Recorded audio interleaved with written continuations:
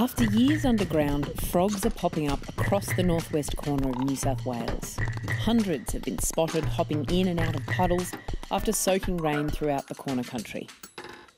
Sturt National Park, where South Australia, New South Wales and Queensland all meet, saw 50 mils of rain fall in a day recently, the best rain they've had in years. Ecologist Dr. Rebecca West has been out chasing frogs all over the park. Just heading off out for a night of frogging, which is a pretty unusual thing to get to do in the desert, but we've had some rain and so we're going to go and see who we can find.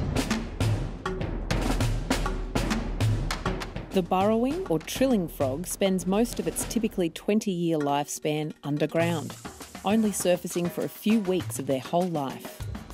Here's the burrowing frog or the trilling frog, Neobatrachus sudelli. And we've just come up to this pool and it's only about 20 by 20 metres and there's over 100 of these guys all swimming around and sitting up on the edge.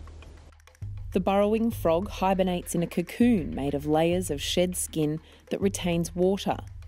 They can stay underground for months or years in between big rainfall events.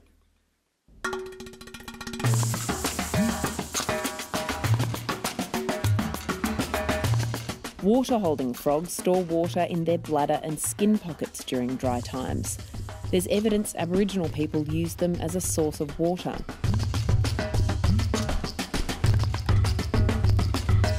While there's water on the ground, these frogs will feed, breed and lay eggs. Then they'll burrow deep underground, waiting for the next big rain.